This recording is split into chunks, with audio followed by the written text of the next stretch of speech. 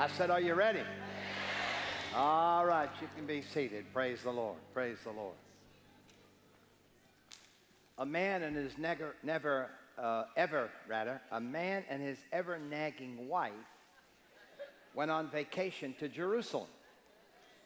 While they were there, the wife passed away. The undertaker told the husband, you can have her shipped home for $5,000, or you can bury her here in Jerusalem for $150. The man thought about it and told him he would just have her shipped home. The undertaker said, why would you spend $5,000 to ship your wife home when it would be wonderful to be buried here in Jerusalem and you would only spend $150? The man replied, long ago a man died here, was buried here, and 3 days later he rose from the dead. I just can't take the chance.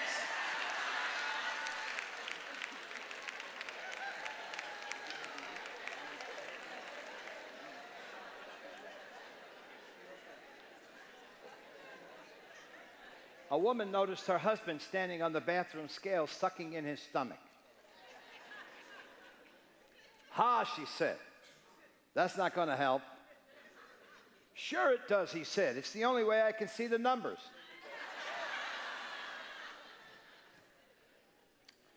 I have a few things I want to show you on the screen.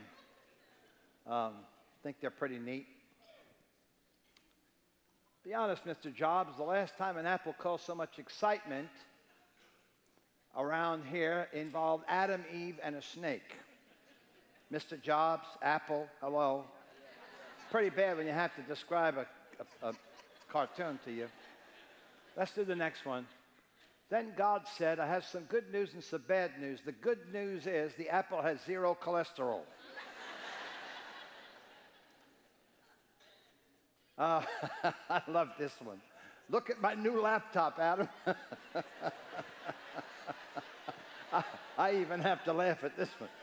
All right, do the next one, please. Wait, is that genetically modified? For all of you that are into health food. All right, I think, is that it, or we have one more? That's it, okay, all right. Yeah.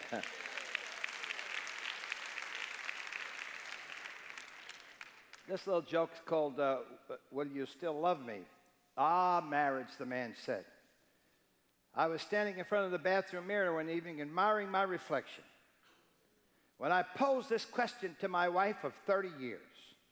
Will you still love me when I'm old, fat, and balding? She answered, I do.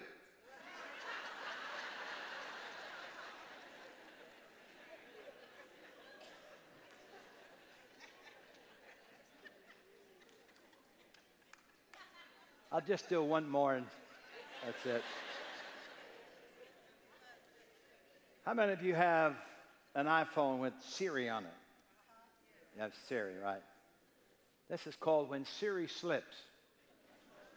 After iMessaging back and forth with his wife, a husband jokingly commanded Siri to pass along this message. You need to get back to work now. You have a husband to support. Here's what Siri sent. You need to get back to work now. You have a has-been to support. I'll spare you the rest of them. All right. Last week, we got up to the point where I described to you how, through the historical setting of humanity, of how it came to pass in ancient days, civilization was affected by the Greek mentality. How many of you remember that from last week? That women were objects, that women were just sexual partners to produce children, but they were to be kind of like slaves and be servants to men, that men were the superior human race, that women were to be subjected to men, and that whole influence dragged down through many civilizations, and actually it ended up in the 1st century when the church began. And the setting that I'm going to share with you tonight is now the Apostle Paul is writing, and if you recall, the main scripture that we read last week was from Galatians, where we talked about how in Christ there is neither Jew nor Greek, male nor female, bond or free, that all are one in Jesus Christ. How many of you remember that? And so here is Paul writing in a setting where the mentality, the mindset was, women are secondary, women are objects, women are to be subject or to subject themselves to their husbands. And so there's a whole New Testament, New Covenant understanding of this relationship. The lands that Alexander had Hellenized, the Apostle Paul now wanted to Christianize. And in order to do that, Paul had to tear down the walls that Greek culture and philosophy had solidified between people, including walls between men and women and husbands and wives. In Paul's gospel, a new order was going to be established in which all persons are one in Christ Jesus. Now the relationship of Christian husbands and wives was to reflect the new model provided by the relationship of Christ and his church. And this is what we now call the Ephesians 5 syndrome. I want everybody to remember that. Say that out loud. Ephesians 5 syndrome. What in the world is that about? Well, when you open your Bible to the book of Ephesians chapter 5, you'll find out that that is the place where most men and husbands have used over the years to tell women that they are to subject themselves to them. And so we're going to deal with that tonight. How many would like me to deal with that tonight? Because if you don't want me to deal with that, I'm going to close my book and I'll go home and, yeah, okay, stay right there, she said. I'll do that. So I want you to see that when this Greek or this New Testament was written, there is something that I don't want to get into the weeds of philosophy and hermeneutics tonight, but I need to do it for a main purpose. Because when the New Testament was written, and when the people in the days of Jesus were speaking what we call the Greek language, it was not the traditional dictionary Greek. It was something called koine. Now that may not mean anything to you in a what we call an educational sense, but you need to remember that, because when you understand that, you'll understand that some of the words that were translated by the original 70 scholars that translated what we call the Septuagint or the Bible, they were translated in the traditional understanding of the Greek language. So some of the words were translated from words that did not exist in the original and how it was written. Are you all understanding that? The sad thing about people that speak English is that we have one word for many meanings. How many know what I'm talking about? Give you an example. For example, we have only one word for love, right? So you love your dog, you love your cat, you love your house, you love your car, you love your wife. What is the difference between them? What is the difference between them? Listen, if you love your dog as much as you love your wife, you have a problem. If you love your house as much as you love your wife, you have a problem. And vice versa. You love your husband as much as you love your dog. I'm going to try this section here. Wow. Wow, I thought that would go over big. In the Greek language, you have different words for love. And even in other Romance languages or foreign languages, you have descriptive words that define things in a different way than we have words in English. So when you read certain words in your Bible, you have to remember that in order to understand them properly, you have to go back to its original meaning and how that was scripted and what it meant, because if you don't do that, you'll find things in the Scripture and in the Bible that seemingly contradict one another. Very important for you to understand that. This is what we call hermeneutics, or things that describe how the Bible was written, and what we call doctrine. Everybody say doctrine. Now, I told you I don't want to get into the weeds with this, so I'll try to do it as quickly as I can. In Ephesians chapter 5, notice what it says as we begin reading there in verse number, 21. Let's go back to verse 20. It says, giving thanks always for all things unto God and the Father in the name of our Lord Jesus Christ. Would you kindly read out loud verse 21? Please read it out loud. Ready? Read. Submitting yourselves one to another in the fear of God. Now, everybody look up at me for a minute. Submitting yourselves one to another in the fear of God. Everybody say that out loud. This is the general description of relationships in the body of Christ, period. Has nothing to do with male, female, or husbands and wives. It has to do with interrelationships between people. Submitting yourselves one to another. Everybody get it? All right, so now we're going to have to clear up that word submitting. It does not mean that for me to submit to you, I become a doormat that you walk on.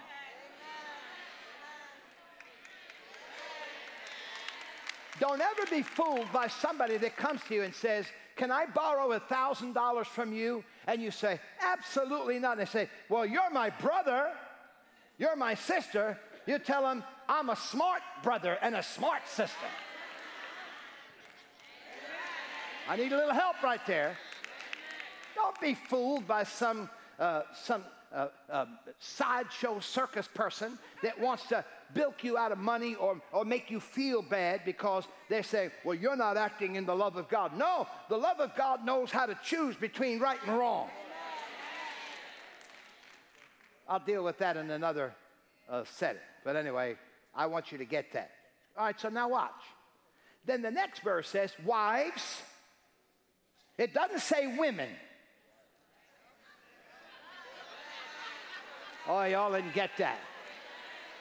It says, wives, submit yourselves unto your... that needs a whole half hour just to describe that.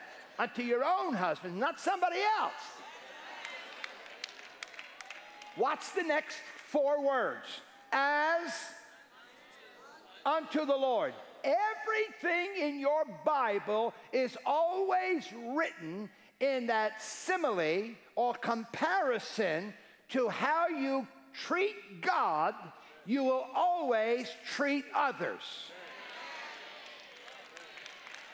Man, if you never got another thing tonight, that would be enough to let you out of here, to make you understand that our greatest relationship, our greatest problem in America today is, it's not a political problem, it's a sin problem.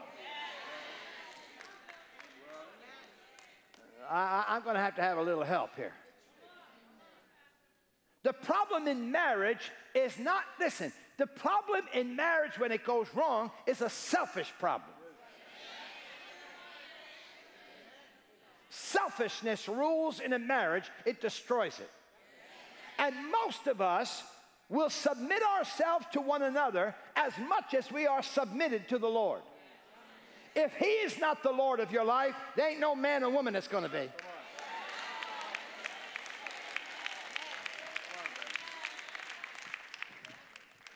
You're going to have a problem with everything else. You know why? Because you're going to adapt and adopt the philosophy of this world. You're going to adapt and adopt what people think and what people say who have no idea what that scripture says. Are you with me so far?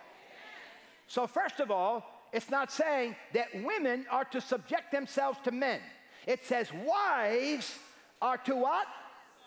Subject themselves to their own husbands. Now, before you go crazy with that word subject, just hold it in abeyance, because I'm going to clear it up for you in just a few minutes. And you're going to walk out of here happy-faced. Turn to one of your girlfriends next to you and say, you're going to walk out of here with a happy face tonight.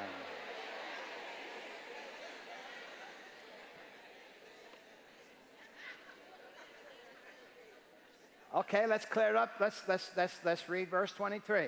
For the husband is the head of the wife. Oh, Jesus.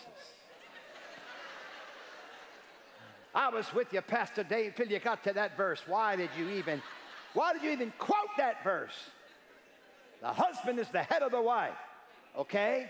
You obviously know I'm reading it to you because I'm going to clear it up for you. I'm going to show you that when it says the husband is the head of the wife, it doesn't mean he's the general and you're the sergeant.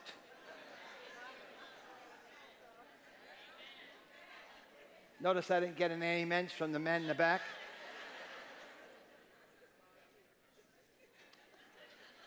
So the English translation, and I don't have the time to keep going down until I get to another portion here, so stick with me, okay? The English translation notes, and it limits the understanding of how people are to treat one another. Just so you understand this, you might want to put this down in your note, and if you don't take notes, then you need to buy the CD. I'm serious. You need to hear it again. In this whole section on husbands and wives and relationship, there are 47 words directed at wives. There are 143 words directed at husbands. Told you I was going to give you a happy face. Did you get that? If you did, say amen. So let's look at the three key words that are in these verses. Number one, let's look at this word head. The husband is the head of the wife. Now, without, again, getting into the weeds, there's a translation of a word head from the Greek. It is the word arche, A-R-C-H-E, okay? And that word literally means a general, one in charge, like the words for archenemy or archangel or archbishop. It means somebody is in supreme control, okay? That's one of the translations or one of the words used for head. However, that's not the word that's used in the Koine Greek. Isn't that interesting, right? So here we are, all these years thinking that the man is the one that rules the wife. Hey, where's my dinner? How come you didn't iron my pants? Did you wash my clothes? Does that sound like anything you've heard? The word arche means magistrate, chief, prince, ruler, head, and that word head then becomes like a universal word to mean a supreme ruler who stands in command and when he says something, everybody else obeys. But Paul didn't use that word. He used the word K-E-P-H-A-L. The word does not mean head, like the part of one's body. It means something of like this. Let me explain it to you in the New Jersey translation, okay? It means somebody, watch this now, who as a leader goes ahead and sticks his neck out for somebody behind them. Oh, y'all didn't hear that one. It means somebody who in the military is a leader by example so that everybody behind him or her follows his example in how to be somebody who takes the first step in protection for somebody behind them. Oh, Jesus, help me. So any man that wants to be the head better be able to stick his neck out for his bride.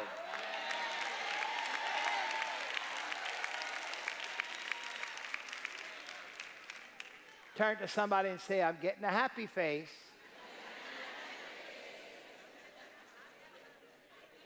And I can show you, without, again, getting into the weeds here, of how in the Septuagint was translated. They translated the word right. They would not translate the word in the Septuagint, these 70 translators, because they did not want to misuse the word to give authority to a man to make him a supreme ruler over a woman. Because they knew that that was not God's intention from day one. Are you understanding what I'm talking about? Like I said, we could get deep into this, and if we were in a classroom situation, we could examine the words on the board. We can't do that tonight. The second key words and phrase here is to be subject to. You notice that there in verse 21, be submitted, be submitted, be submitted. Subject to, subject to.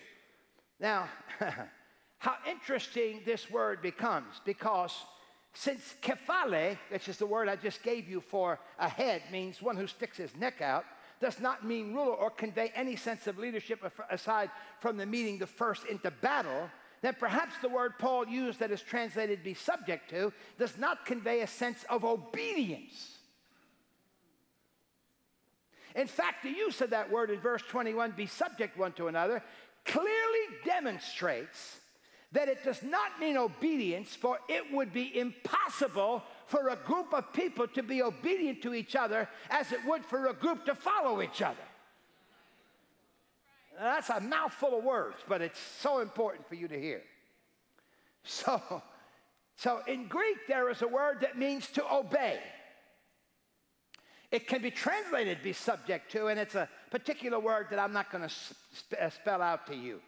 But that's not the word that was used. That word did not mean to obey or to be subject to. It didn't mean that there. There was another word that could be used for almost like the word arche, which was the ruler or the supreme commander. It describes obedience to someone who is in authority, but that's not the word that he used. He used another word, hupotasso, and that word is an interesting word because here is what that word symbolizes. Are you ready for this? I want you to say again, I'm ready for it. It means someone who is in a supportive role to somebody else, not by force, but by choice. I don't know how many heard what I just said. So when it says be subject to, it's a woman who says, honey, if you want to go back to college, I'll support you. Amen. Okay, I'm going to go over here. I'm going to try this section. I had a little amen corner in here. Let me see if I can get some help. It's a woman who says, honey, I know you didn't get the job yet, but I'm supporting you. I'm with you.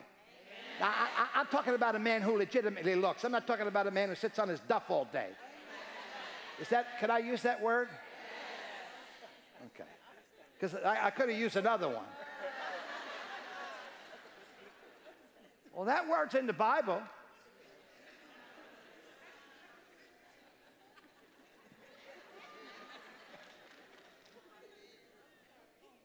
I'm talking about a person who is legitimately trying to do something to make their life better. So when it says be subject to, it actually is saying this.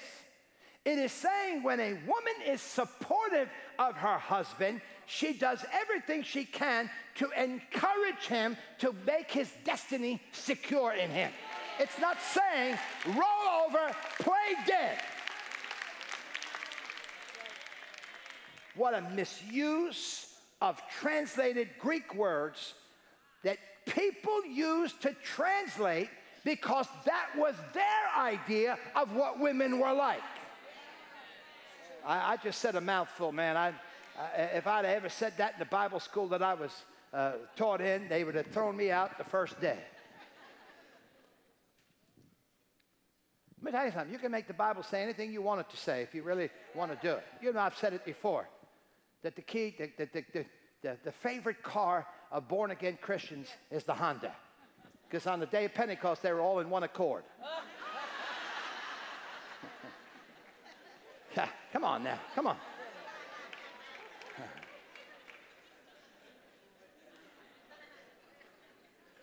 Or somebody who is into smoking. Oh, the favorite smoke is Camel. Because Rebecca, when she saw Isaac, lighted off the Camel. Crazy stuff. And people misuse things because they want to adapt things. And the scriptures were actually translated by words that were not used in the common, ordinary, daily Greek of koine, and were used in the traditional Greek. So instead of using the words that didn't subject women to men, or that didn't subject women to men, they used words that did subject them because that was what the society they were born in was teaching them at that point. Wow. How disgusting is that? That somebody would use their own ideas to cause trouble among people for generations. Are you listening to what I'm saying? The third key word there is the word love. Now, everybody that knows anything about Greek knows there's three forms of Greek words that are used in the scripture: eros, phileo, and agape. And the word that is used here, husbands, verse 25, love your wives as Christ also loved the church. Let me tell you something. That is the tallest order in the 5th chapter of Ephesians.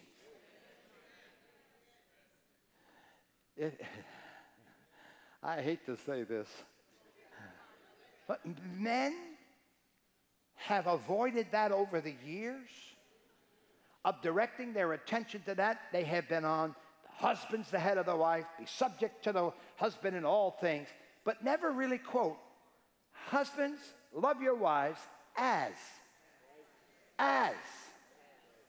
Christ loved the church. If you read the rest of it, it'll describe what it does. And who was willing to give himself for the church, who laid down his life for the church. So agape conforms with that word, stick your neck out. As the man sticks his neck out for his wife, and as the woman with a choice gives herself to her husband and wants to be that kind of a wife, the man earns that respect by showing that woman the love that he has, that is the love of God, that is a love that never wants to take, it only wants to give.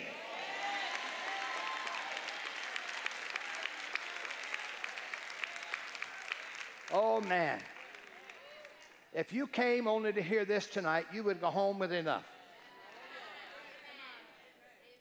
And if you're a single woman looking for a husband, you better look for the right one. Because if he treats you like a dog now, he's going to make you bark when you get married.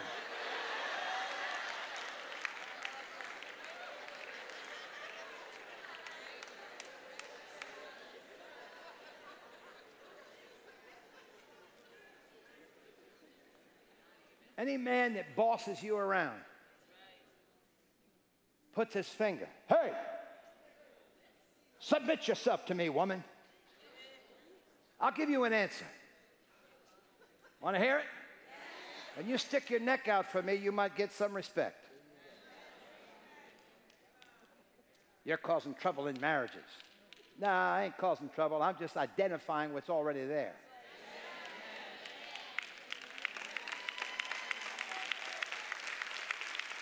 Don't blame me for what mess you got in. Don't blame me for the mess you're in. I didn't cause it. I ain't in no mess.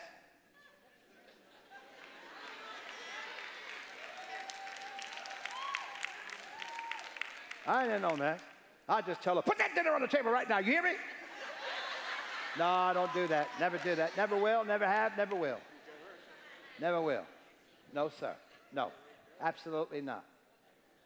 Because I would have no right standing here and preaching the Word of God if I cannot live what I am telling you to live. I would have no right in the world to do it. None.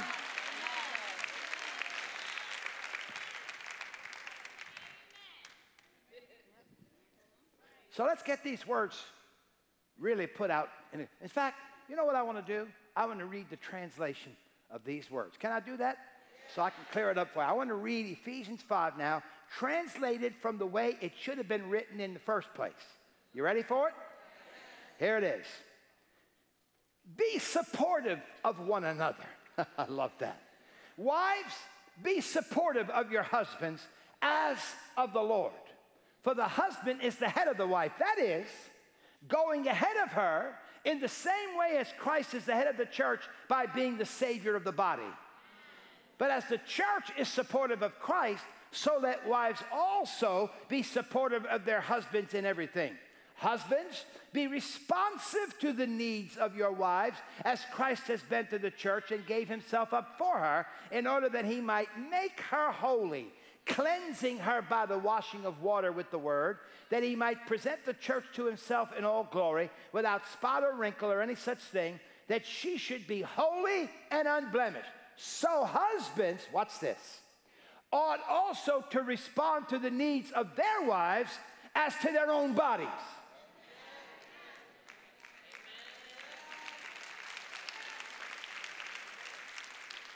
He who responds to the need of his own wife is responding to his own needs. Oh my God. That's a simple definition. It means if I want to, watch this, if I want to treat myself right, I have to treat my wife right. You're not hearing me. I'm getting upset now.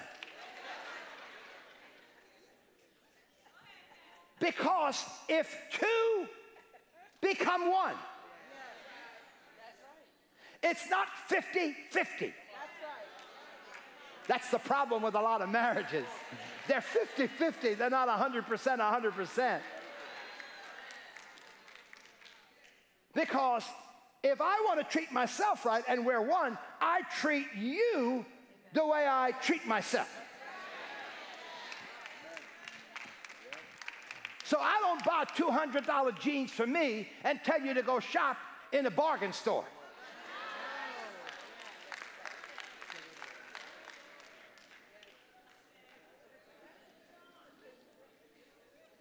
Barbara, they treated me better last week. I'm serious. Selfish men who buy things for themselves and don't treat their kids right. You don't need Jordan sneakers. And he's wearing $250 jeans with big holes in them.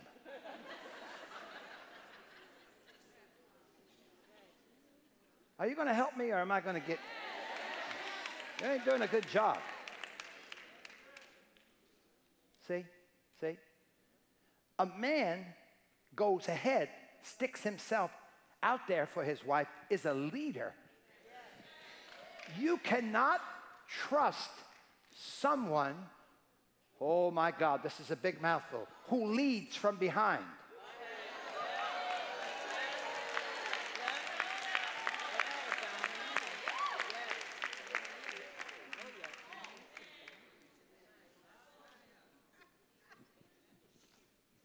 I have to say this. Don't ever judge somebody when they're sleepy, though. I got to tell you a little story. When we were living in Edison, it was a summer night. And I'm a sound sleeper. My wife is not a sound sleeper, and so she wakes me up. She says, "I think there's a noise downstairs." And I just rolled over to the other side. And she poked me again. She says, I think there's a noise downstairs. And in that sleepiness, I said, well, why don't you go down and find out what it is?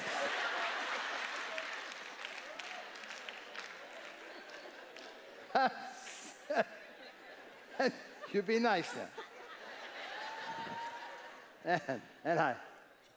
And she said, that's your job. I said, why don't you send the dog down? What a man of faith and power, right, Rose?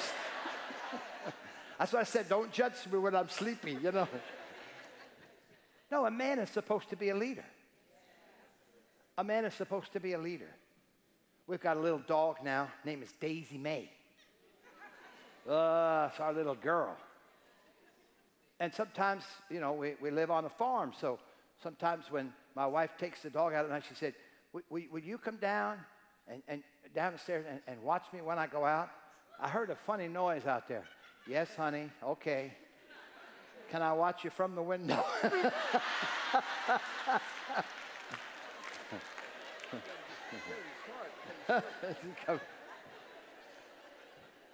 Watch. So when you interpret these scriptures give no man or male the right to usurp over a woman. They are mutually attached to each other, that one has to be a leader, you have to earn your stripes. You have to stick your neck out. And when you do, your wife becomes supportive of you. That is, if you're not lazy, man, you know. I'm getting in trouble now. I love you, brothers. I love you, brothers. I love you. Now, why do we have to go through these scriptures? Because if everything the Apostle Paul was doing, now you got to get this. If everything the Apostle Paul was doing throughout his ministry with women, the way he supported women and the way women were involved in his ministry and in his life, to have written something like this that would have made women subjected to men would have been completely opposite of what he now was doing in his personal life. Did anybody understand what I just said? And I'm going to show you tonight how women were involved in his ministry, how they were a part of his ministry, how at certain times women became the leaders in his ministry. Yes, somebody ought to say glory to God. Somebody ought to say amen. Somebody ought to tap the person next to him that's trying to get excited at me and say, stop it. Man's trying to teach us something.